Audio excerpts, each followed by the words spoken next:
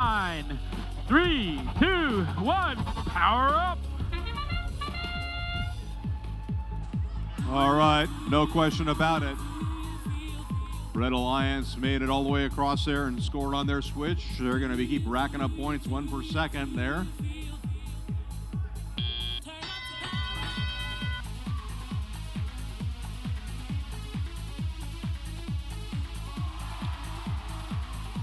And they've got the scale now as well, already streaking out to a lead. Only been a few seconds, they're already 60 points up.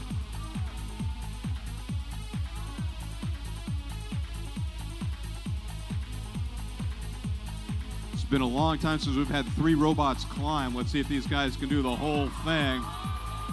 Get those ranking points for not only the auto quest, which they've done, but also having 3 robots facing the boss at the end of the match. A lot to expect, but we come to expect a lot over the last 57 matches. Let's see if they guys can pull it off.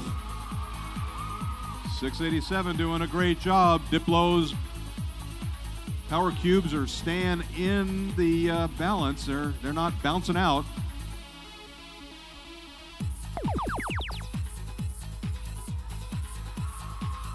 Okay, they're also passing back a lot of power cubes to the human players.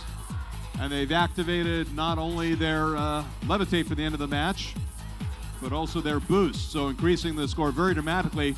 Less than a minute to go, but they've got 239 points already to only 46 on blue.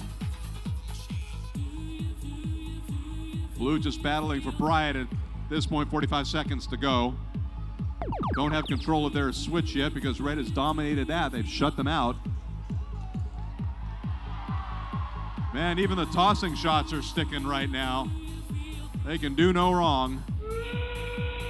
30 seconds remaining. Ramps go down for the Blue Alliance. Again, they haven't been able to make this work. Let's see what they can do. 23, 22 seconds to go. 41-23, could go either way. Not able to hook now. Let's try that again. Too high, too low, just right. No, they miss it again. 7 seconds remaining. Can anybody climb? 5, 4, 3. Up they go. 2, 1.